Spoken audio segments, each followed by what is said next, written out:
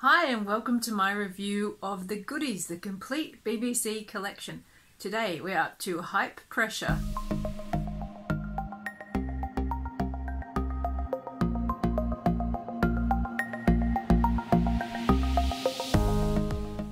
Bill and Graeme get involved in the 1950s pop culture revival, but this time it's Tim who takes things way too far, somehow leading to a revival of World War II.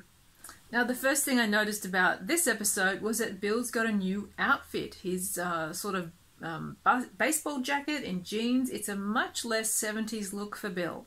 I kind of love, classic Bill, the purple and white suit, the suit from the previous seasons. I don't know if I love this one as much. However, swings and roundabouts, Graeme is now back in corduroy, and that's something to celebrate. To me, classic Graeme is Graeme in corduroy. Another fun moment in this one was the boys referring to their real chart hits. I was kind of surprised when Tim is hosting a show called New Feces, and I think this may have been one of the reasons why this episode was not screened on the ABC in Australia when I was little. This episode really seems to have a much darker tone than usual, and in particular I was shocked by the dead comedian who was on the judging panel for Tim's show, and the shooting. I really enjoyed Bill and Graeme's folk act.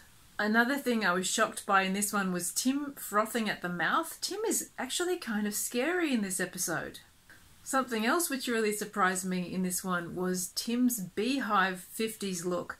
He looks weirdly Marge Simpson-like here, and I feel like this is another instance of the Goodies seeming to anticipate the Simpsons. I really enjoyed the bit of Graeme trashing the sofa when rock and roll music drives him wild. We see Bill giggling once again in this episode at Graeme's Muffin the Mule gag. I loved Tim's purple hat and his impresario outfit. It was fabulous. And I also really loved Bill's hippie outfit and Graeme's hippie outfit. Another moment that really made me laugh out loud was Bill kneeing Tim in the groin. Now, a standout moment of this episode for me was Bill's beautiful song, Sing a Song of Flowers. This is an absolutely lovely track, and to me it evoked that same sort of beautiful flower power quality of some of Bill's earlier music from the series, like the lovely song from Cecily, Are You Coming Out to Play?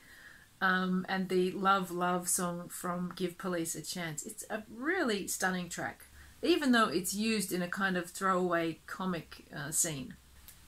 And something else I loved in this episode was we glimpsed the special effects and models team. This episode's guest stars included McDonald Hobley, Mary Malcolm, Corbet Woodall, Jack Anthony and Richard Pescud. I really don't remember this episode before. In fact, I don't think I've ever seen it before today.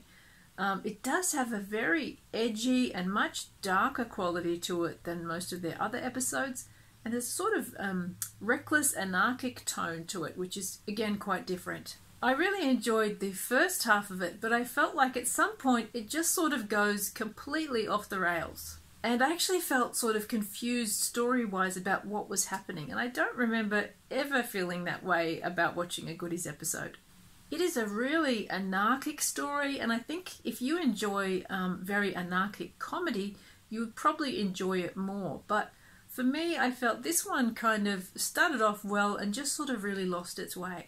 Thank you so much for watching today, and I hope you'll join me next time when we move on to Daylight Robbery on the Orient Express. I'll see you then. Bye.